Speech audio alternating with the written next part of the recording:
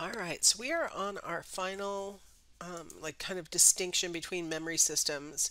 And this would be the distinction between implicit and explicit memory.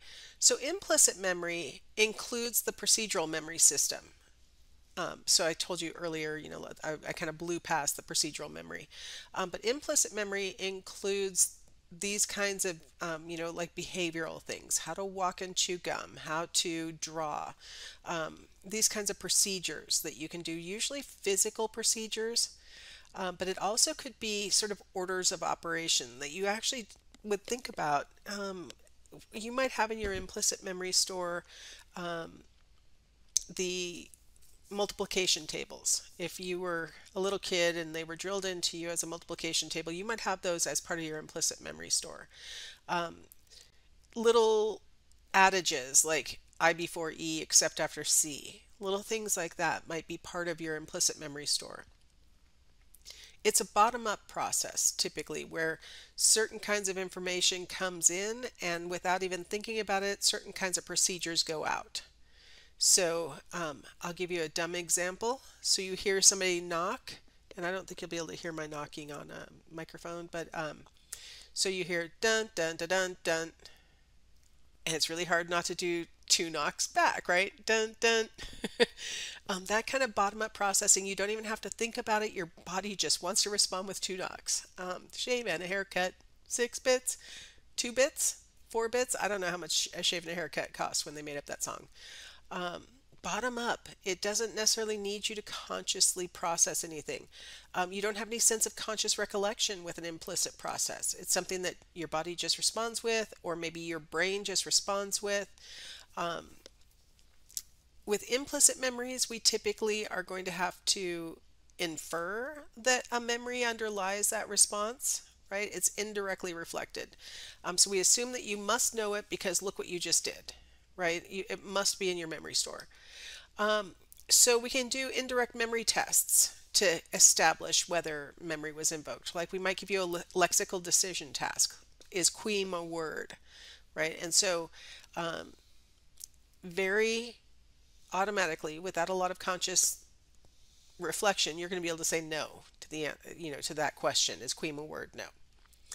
You could do a word completion task. And again, this happens with very little thought. And so here we have CLA blank, and you can complete it with whatever you want to. And typically, whatever you choose to respond first and foremost is probably sort of your most procedural, encoded, thoughtless response. The first thing, it might be because you just recently heard something. We oftentimes will prime people.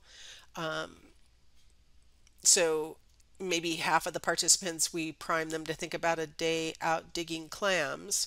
And the other half of people, we say, the person was in a math class. And then we give them a word completion task. And oddly, the people who heard about clams are primed and more likely to complete that as clams, and the people who are primed to think about a class are more likely to fill that as class, right? So we can kind of get at whatever is currently in your sort of unconscious consciousness. Um, Again, with the illusion of truth, though, with those familiar claims, right? Implicit memory is probably underlying that illusion of truth, that we have heard it more than once. We've heard it maybe repeatedly. We start to believe, or we've seen it. It doesn't always have to be, auditory. It could be visual. We start to think that it's probably true. And it's probably an implicit process. So that's why it's super important to be aware that this is a process and then take steps to avoid it, right? If you've heard it multiple times, it's time to actually start going, instead of believing it, what if I do a little bit more legwork to figure out whether what I'm hearing is true or not, right? Just because it's been repeated a lot doesn't mean it's true. But because it's an implicit response, you have to consciously override your tendency to go, this is completely unconscious. This is the 10th time I've heard this. I'm starting to buy it. That's happening at an unconscious level. So it's a really tricky thing to override. Now, explicit memory would be the kind of memory that benefits from like elaboration or from organizational strategies. Like these are things that you do on purpose, right? It's a top-down process where you take what you already know and process the information through that lens. You have a sensation of conscious recollection whenever you're talking about explicit memories, because these are things that you know you know. Implicit memories are things that you don't know you know. A lot of times, implicit memory only reveals itself with the proper context. With explicit memory, you know it. And it's really super frustrating when you know it, but you can't think of what the answer is, right? You're like, oh man, I know this. Why can't I know this? Hold on, give me a second, right? Like with explicit memory, you have that sensation sometimes. Um, with explicit memory tests, we are directly measuring memory, right? Like this is directly reflecting the memory system. Whereas with implicit, it's something that we would have to infer. So we can measure your explicit memory system with, recall tests or recognition tests or, rapid relearning, something like that. And so your explicit memory system would consist of all those things that you are aware that you know. So the last thing I wanted to say about all of this is, can there be explicit memory without implicit memory?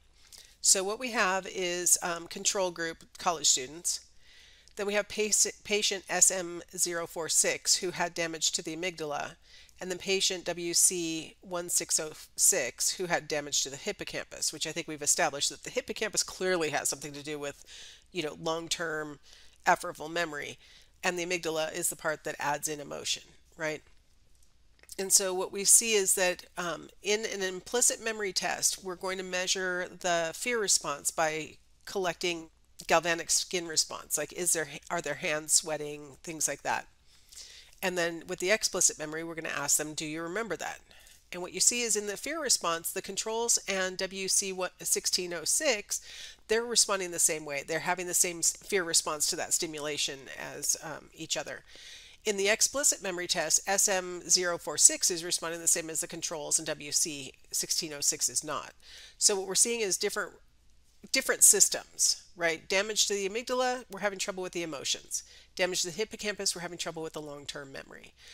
So you can have explicit memory without having any, sort of emotional valence or any, implicit response to that stimulation.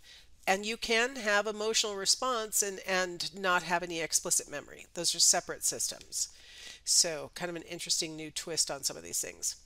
All right, well, I think that completes this chapter, and we will pick up with the knowledge base in the next segment. All right, see you later.